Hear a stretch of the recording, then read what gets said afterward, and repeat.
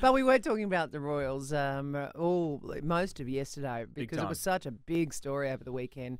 After months of speculation as to where Princess Catherine was, she announced, as we all woke up on Saturday morning, that she had cancer. And I felt vindicated somewhat.